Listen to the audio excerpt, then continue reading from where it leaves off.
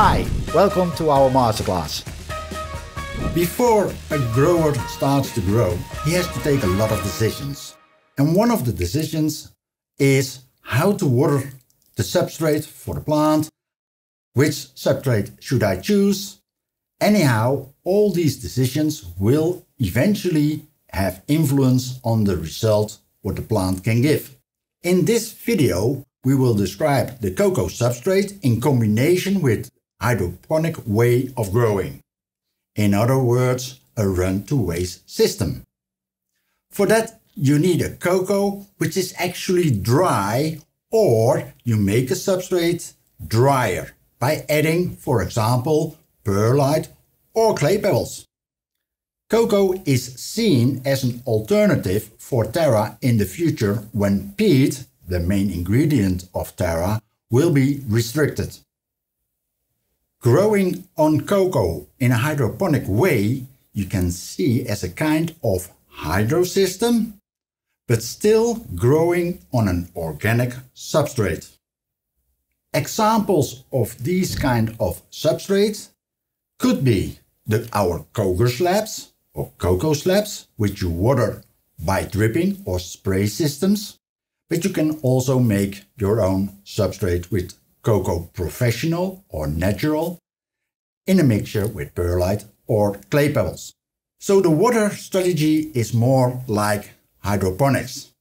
That means you often water the substrate to correct what is happening in the rhizosphere, which means in the environment of the roots. That means that the roots are living on the water between the fibers of the substrate. EC and pH are very important. One small mistake can ruin your crop. Because the watering system is watering that often with small amounts, you have to keep the moist content of the substrate on its highest level. That means you water till drain is appearing, at least between 10 and 30%, to keep the substrate moist.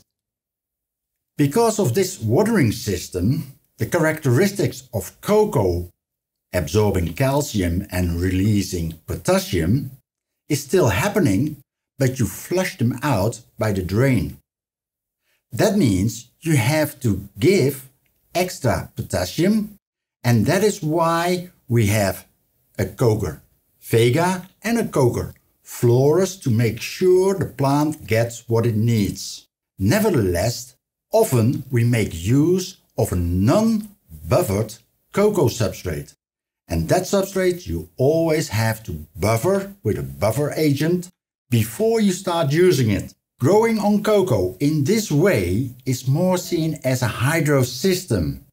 So something between Terra and hydro, it's more to the hydro side.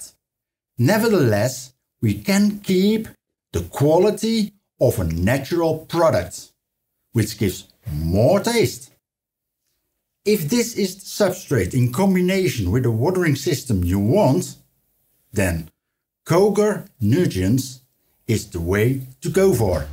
If not, have a look to one of the other videos, because maybe an alternative for this system suits better to you.